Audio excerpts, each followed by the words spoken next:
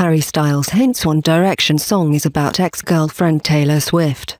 The 21-year-old singer revealed that he draws upon personal experiences when writing for the band. Harry Styles has dropped a major hint that a One Direction song is about his ex-girlfriend Taylor Swift. The singer, who dated Taylor for several months before splitting in January 2013, was interviewed by James Corden for the London session with Apple Music.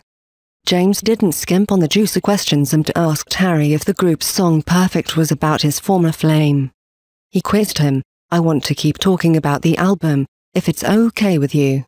I would like to talk to you about a song called Perfect, which I love very much. So I'm reading the lyrics and I happen upon a line, and this line says, and if you're looking for someone to write your breakup songs about, baby I'm perfect.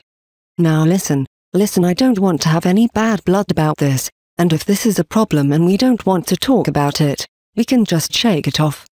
King of Curls Harry didn't shy away from answering it, revealing that he does indeed draw upon personal experiences when putting pen to paper.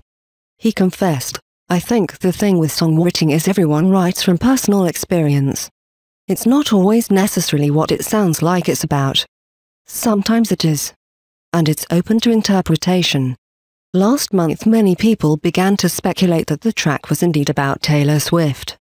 Since the split, Taylor has penned a number of breakup songs and confirmed that Harry was the inspiration behind some of them. In 2013 she confirmed that her hit I Knew You Were Trouble was about Harry, before also hinting that her 2014 song Out of the Woods was about her former flame as well.